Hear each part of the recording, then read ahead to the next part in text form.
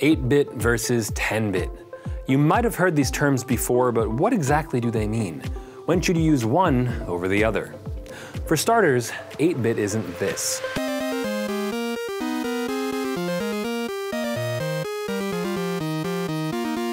8-bit video is everywhere, regardless of how it was originally shot. DVDs, Blu-rays, TV, and almost anything you see online is generally in 8-bit. So if 8-bits are enough for a Hollywood blockbuster that you would watch from the comfort of your own home, then why would you ever need to shoot in 10-bit? Well, what we're really talking about is something known as bit depth or color depth. Bit depth can be thought of as how many possible gradations of color there are in an image. It is not the same as color gamut, which is the range of possible color. You can have 256 shades of red, blue, or green in an 8-bit image, but with 10-bit video, you can have 1,024 shades. Now, do we really need that many shades? Well, that depends on who you ask. 10-bit video has existed for many years in the professional broadcast and film world, but only now are we really seeing it come into the mainstream. You can thank 3 different trends for making this possible: cameras with log modes, easily accessible color grading software, and more recently, delivering an HDR with wider color gamuts. Ask anyone who's tried to grade a log image and they'll probably tell you that you can only do so much with 8-bit video. With only 256 shades per color, some scenes can exhibit what's called banding in what should be a smooth gradient.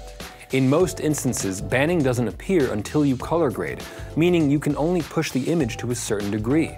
You don't have a lot of wiggle room in 8-bit, meaning you have to get your exposure correct in camera. Now, while you can use a log mode with an 8-bit camera, it's not always a great idea. And there are some log modes that handle it better than others.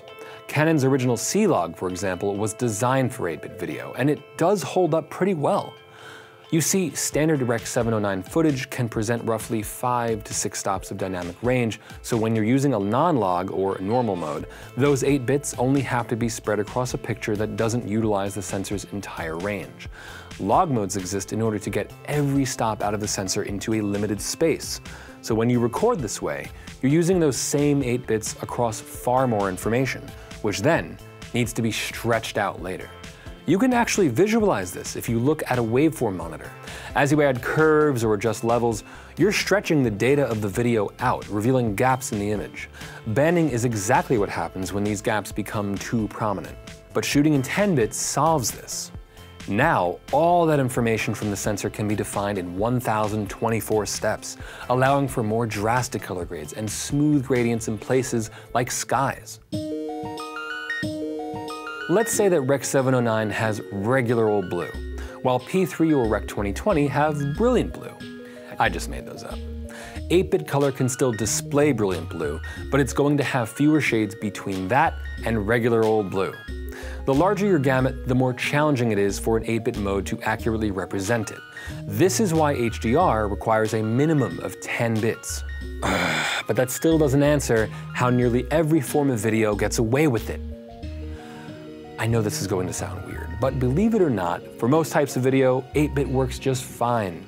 Provided you have the bit rate, all it takes is a little bit of noise. Don't believe me? Watch what happens when I add just a small bit of noise to this image. The banding is a lot less noticeable. And just like we could see the gaps in the waveform, you can see the noise filling in those gaps. When professional content is finished in 10 bits or more, the version you end up seeing comes from that source. It's a lot like how a 4K image looks really sharp and clean when downscaled to 1080p.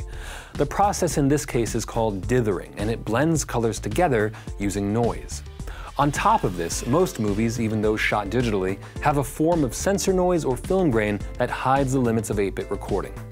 Lastly, just because you shoot 10-bit doesn't mean you need a 10-bit monitor to appreciate the gains. Yes, it's true that the most accurate representation and benefits of 10-bit can only be seen on a 10-bit display. However, shooting and especially grading in a higher bit depth still gives you added flexibility that you see in the final image.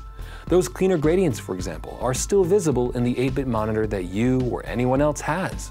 In fact, it's the monitor or graphics card you have that is dithering the image before you even see it. So if you aren't doing heavy grading, or better yet, if you're not using a log mode at all, shooting in 8 bits isn't all that bad. That said, If you shoot in log modes and want to perform extensive, creative color grades, you will definitely want to shoot in 10-bit. And if you want to produce HDR content, you're actually required to shoot in at least 10 bits. As always, consider the needs of your production. From B&H, this is Doug. I'll see you next time.